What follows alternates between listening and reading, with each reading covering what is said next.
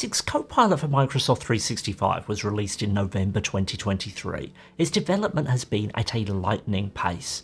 It can be hard to keep track with how the product is changing, and particularly what features should be available to you versus those that have just been announced but will be coming in the future. In this video, I'm going to consider what your strategy should be to keep yourself or those using Copilot in your organisation aware of and excited about its evolving feature set, and how this is absolutely vital to your effective adoption of this amazing but quickly changing product. But before we dive in, a quick introduction. My name is Nick DeCourcy. I'm the owner of Bright Ideas Agency, a digital transformation consulting company focused on the needs of smaller businesses. I'm also the author of Who's in the Copilot Seat, a guidebook for small and medium-sized business leaders on how to adopt AI technology. Check out the links below if you're interested in learning more. One of the biggest critiques I had of Copilot for Microsoft 365 when it got released last year was it was pretty hard to really get information that kept you up to date on what was changing. But since then, I think Microsoft has heard this feedback and is doing a much better job of signposting changes, both for those managing rollouts and for end users. As an end user, one of the most important places to get information is actually a monthly email that Microsoft has started sending by default to Copilot licensed users that flags up the important changes they have been seeing or will be seeing over the coming month. However, while some end users will definitely read these emails or associated blog posts, if you're an end user and you're watching this, you're probably in the group who will. It's more likely that if you're watching this, you have some responsibility for your Copilot adoption program, and you probably know the default for many users is to simply not read information like that or absorb it into working practices.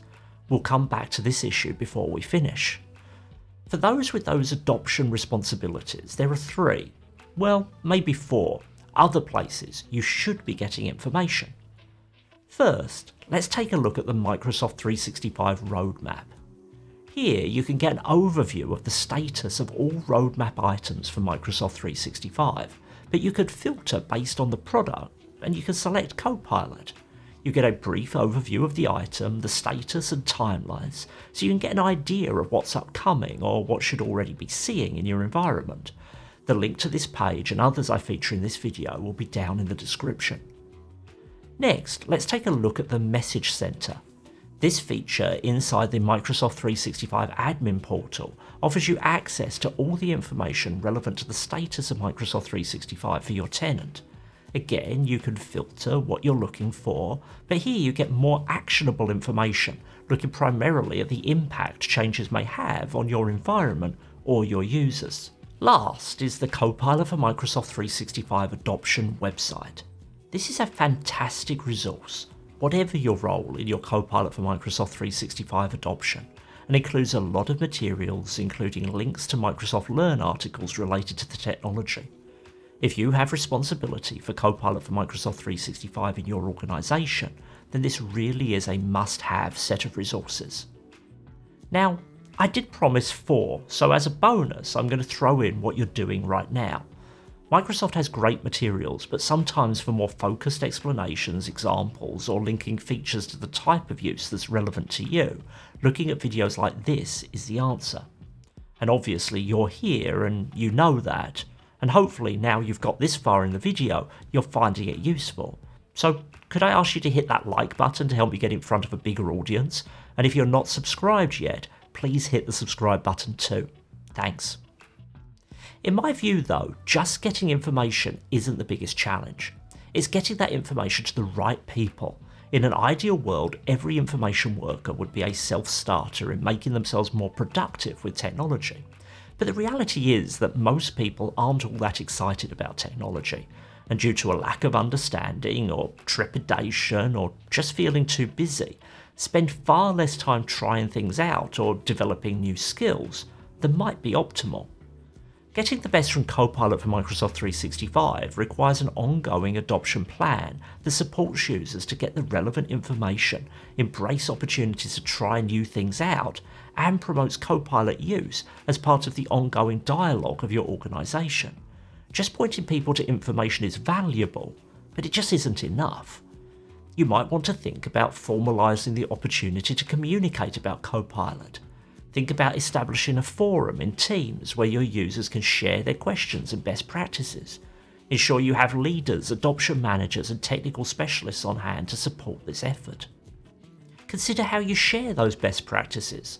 Tools like the fantastic Prompt Buddy, which is a Dataverse for Teams application that allows users to share and upvote their prompts, can be a great way to promote collaboration about how to use Copilot day to day. And just giving people information is not the same as giving them time and space to try out what that information is telling them. If adopting Copilot is just another thing on a never-ending to-do list that stretches your team members to 110% of capacity, then you're not going to get good engagement. Practice and the space to try things that might not work are both extremely important. Getting the right pieces in place for your Copilot for Microsoft 365 adoption can be a big challenge, but I can help you with this. Whether you're looking for end-to-end support for your adoption project or more targeted strategic advice, there are links below to find out more about how I can help you succeed and to set up a free initial consultation. On my website, you'll also find a bunch of valuable resources, including access to my currently free AI Adoption Overview course for business leaders. It's important to remember that gathering information about features or capabilities is just one part of the puzzle. Dissemination of that information and then turning it into action that creates business value is the far more complex piece. And while it can feel appealing to keep on top of every product change and new feature, often just focusing on getting a small subset of the most useful capabilities into everyone's hands as part of their daily habit of their work can lead to far more compelling and effective change. What is your routine for keeping on top of rapidly changing products? Let me know down in the comments. Thanks for watching through to the end. Until the next video, bye bye.